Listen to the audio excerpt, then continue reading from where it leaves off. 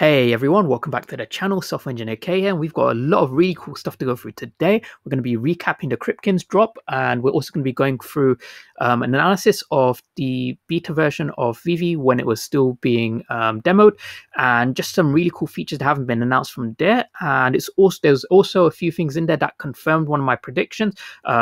So I did want to touch on that again. We're also going to be going through our daily price analysis and also just addressing a bit of the kind of FUD and stuff that's going on as well in the market. And I did also want to kind of highlight one of the shoutouts we got from Ecomi, which is really cool. So we'll go straight into it. But before we do, I just wanted to say thanks to everyone who has subscribed and liked the video, supported the channel so far, left all the great comments, feedback. All of that great positivity is what motivates me to do these videos every day. For those of you who saw the last video, you probably can see that I tend to have quite a lot of hobbies and things that I do in my life, so I do tend to be quite busy, but seeing the positivity in the community is pretty much what motivates me to do these videos every day. So again, thanks everyone for your support, and we'll go straight into it. So we did receive a shout out from Ecomi today. So they said VeVe collectible market is open for trading. Big shout out to Kay and Wolf the Legends from Ecomi fan for the consistent content and company analysis, and they shared the video. In the thumbnail, there's a little Pikachu in the corner. Kind of threw it in there because there was a little bit of a kind of Pokemon talk from David Yu. And again, as usual, someone saw that and they're like, can we discuss the Pikachu on the thumbnail? As if we don't discuss Pokemon enough, when Pokemon. So yeah, I thought that was really cool. Some really great comments on here. Yeah, so that was really, really nice of Ecomi. Now moving on, this was a demo of the VeVe app, and from here we can actually see a lot of the early features before they kind of drew out their roadmap in terms of exactly what's going to be released, exactly what they kind of wanted to keep on the down low. So we'll start off straight from the latest drop screen, and there's some interesting stuff here, and one of these things confirms what I said in one of my previous videos. So let's just have a look. A number of different brands, as you can see here, and then within those brands we have a number. Okay, so this figure here is DC Comics Bombshells, but it's by Cryptozoic. And how do I know that? Well, when I covered the Cryptkins, I looked at the Cryptozoic website and I saw that they had co-licenses. So this here is exactly the same one that is demonstrated on the latest drop page. So I said in that video, and for those of you who remember, that the co-licenses that are owned by Cryptozoic are most likely co-licenses that Ecomi has. And the reason why I said that is because I looked here on their Kickstarters. You can see here that they have Ghostbusters 1 and 2, exactly what Ecomi has. And they also have Dark Knight, exactly what Ecomi has. But they also have AMC Walking Dead. And that's one that we haven't had announced by Ecomi. But most likely they have this as well, because I've noticed that the co-licenses that they have of their licensors, they're kind of shared between each other. So I did also see here from that last video that they had a Nightmare on Elm Street, Freddy Krueger. So I believe Ecomi might have that as well. Again, that is speculation, but that video, the demo did confirm my speculation from previous video in terms of them also having co-licenses for these DC Bombshell figures. Now moving on, I did also want to share a few other cool tidbits. These all appear in my collection tab. So here we can see the Monster Hunter Iceborne, I forgot the name of it, the dragon, but this is one that I really want. I think this looks really, really cool. And we can see the DC Bombshells figure in the background as well. And if we just go to here. Who doesn't love the DeLorean? So right now I'm in my collectibles screen, and I'm just going to filter this by my Back to the Future. Okay, now there's a couple of interesting things here. They've got the DeLorean, and this DeLorean is the older version. Before they made it, a lot more detailed. Now we know BC Trevor. He has joined Ecomi, and he used to be one of the lead artists at Riot. So we can expect, really, really high quality NFTs coming out for season 2. And here, this kind of base, this is the DeLorean pedestal. So we know that themed pedestals for your showroom are coming out, because right now we don't even have anything for a showroom really. We've seen like some really vanilla plain looking white blocks for pedestals, but when these themed ones comes out and we get themed showrooms and everything, that is when the app is truly going to start to really take off. So we've definitely got some good stuff to look forward to for that. And on top of that, like so. So it allows you to have all of your collectibles front and center. Now, let's have a look at one of the actual collectibles you own. Okay, now here we can see the USS Enterprise, and David Yu, he did tease at us the USS Enterprise in his Instagram, and from one of my previous videos, I highlighted that I asked David to give us a hint on what the new type of digital asset could be, and he left a Star Trek teaser. So I think this USS Enterprise, it might be related to the new type of digital asset, whether it's linked to a physical asset or whether it's something related to geolocation. I'm not sure. Maybe it's upgradable, who knows, but we've definitely got that to look forward to as well.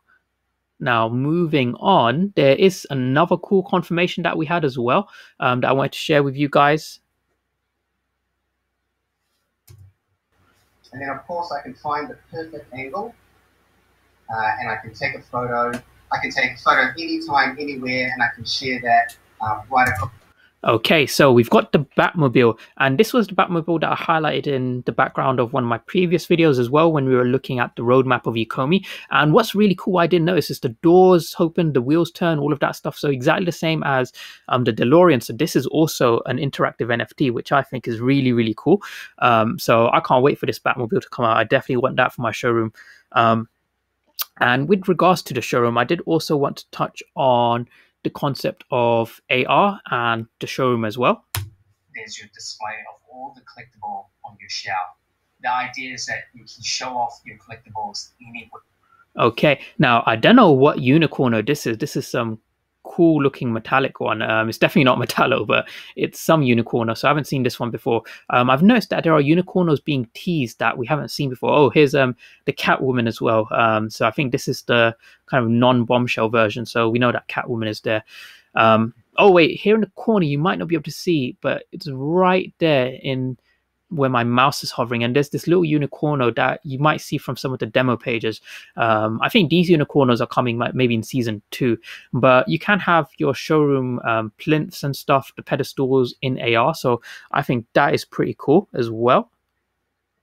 And what I wanted to also touch on is if we have a look at, let's just jump straight to the Ecomi. Actually, let's just touch a little bit on in terms of the market. So I saw this posted by Reese today, and I did find it quite funny, but at the same time, it just goes to show what kind of people we have in this community as well. We have the great, really cool people, and then we've just got people that have got nothing better to do with their life except to make fake accounts and just ruin bids. So, I saw it, and, they're just trying to spread so much FUD. Like, look at the name, Reese Liar Big Dump May 9th. May 9th poo poo, gorilla dump May 9th. Like, I'm gonna say this now, right? Usually what happens is the exact opposite of what these people want you to believe. When we had exchange listings, people think the price is going to shoot up. The price normally dumps because people have already priced in that. I think what's going to happen on May 9th is there's going to be no market dump, because I know how businesses work. I've worked in financial markets for, however long. And it's just not a thing where the founders get their equity and they dump it on the market. That's just not what happens, because they've vested, a lot of their time and effort, all these relationships, and seeing a project to fruition is more important than money. If they wanted money, they would have exit time ago. So what's going to happen is people are going to see, hey, the founders didn't dump their token. And most likely people are going to start buying back in, but the people who push the hardest, push the most FUD to get the price down, I guarantee you those are the ones who have already bought back in. And I saw confirmations of that in the price as well, and I'm going to touch on that when we go into our price analysis. So most likely right before May the 9th, I'm going to expect the price to start going up. And when that day hits, those who sold thinking that they can buy back in cheaper, they're going to be, maybe pleasantly or unpleasantly surprised that the price has actually shot up. And I've seen the opposite happen right before an exchange listing. This not just with OMI, but other coins. People have all of this FOMO pushed onto them, you have to buy now, the exchange listing is coming, and on the day of the listing, the people who bought in really, really low, they sell, the price dumps, and the people who bought at all-time highs right before the listing, they're stuck there, having to to eat that loss. So I just wanted to make that extremely clear that on May 9th, people have short memories. They're going to forget about this.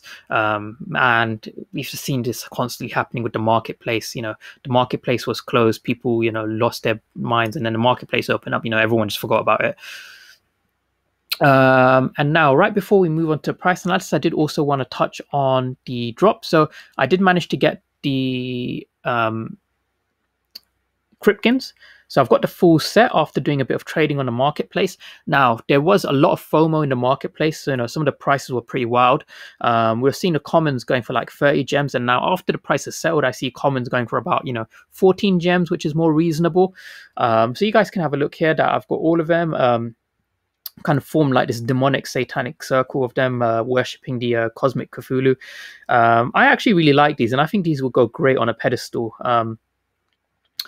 And the thing is, these are the Series 1 collectibles, and the artwork for these, this is kind of like the original artwork before they got BC Trevor on board. So I feel like there is some value in that as well.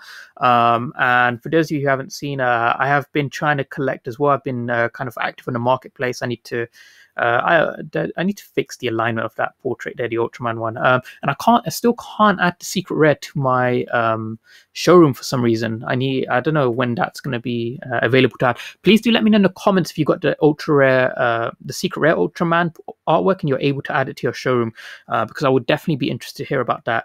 But as you guys can see, the Cryptkins, the ultra rare, for some reason I was actually able to buy it instantly this time. Usually I lag for ages and I get errors, so I think that was pretty cool. But yeah, I decided to take this one in a different park this time, so you guys can see my AR vote there. Now lastly, I wanted to touch on the price analysis of OMI. Oh, and before we go into our price analysis, I did also want to give a shout out to Michael Plesak.